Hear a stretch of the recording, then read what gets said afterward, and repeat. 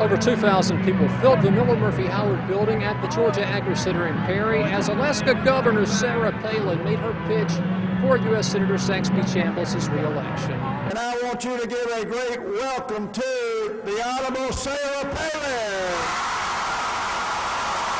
The gathering had the feeling of a rock concert.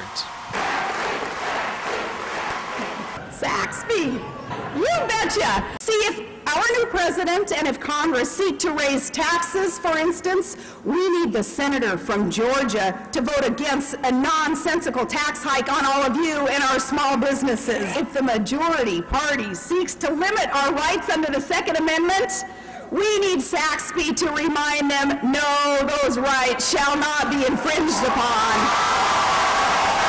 I ask you in this time of war, as our young men and women in uniform count on him and they count on you, Georgia, will you re-elect a man who will see America's cause all the way through to victory? See, Georgia, here's the deal. Here's what I think happened.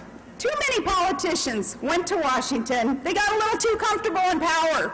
They became a little bit too at ease with that culture in Washington. And many of them forgot why they were sent to Washington and who they were sent to serve. Now, Saxby has not forgotten. He stayed true to his principles, to his values, and today those principles are needed more than ever. That's why we need you, all of America. We need you, Georgia, to send Saxby back to the United States Senate. Palin also praised Chambliss for supporting children's rights. The governor said the Republican Party is being rebuilt and that a vote for Chambliss will help Republicans reclaim their good name.